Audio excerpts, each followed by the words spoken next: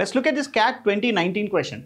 Meena scores 40% in an examination, and after review, even though her score is increased by 50%, and initial ga tanaki 40% వచ్చింది. Let's say the total is 100x and she got 40x. She got 40x. And so review tarvata 50% marks పెరిగినాయి. 50% అంటే 50% of 40x 20x. So 60x వచ్చినాయి. 60x వచ్చినా సరే తను fail అయిపోయింది. ఎన్ని marks తర్వాత fail అయిపోయారంటే 35 marks. So plus 35 add చేస్తే దీనికి పాస్ అవుతారు.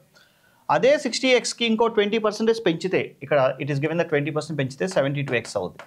అప్పుడు 7 మార్క్స్ ఎక్స్ట్రా వచ్చినాయి. అంటే దీంట్లో -7 తీస్తే this is becoming equal to pass. So 60x plus 35 is pass mark, 72x minus 7 also pass mark.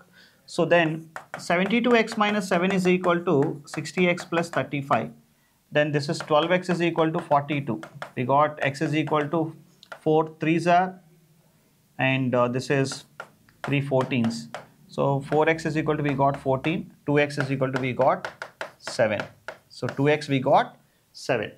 So total 100x value is given. We need to find out 2x is equal to 7. What is the pass mark?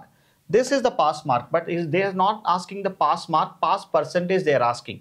So 60x plus 35 is the pass, right? So 2x is equal to 7 we got.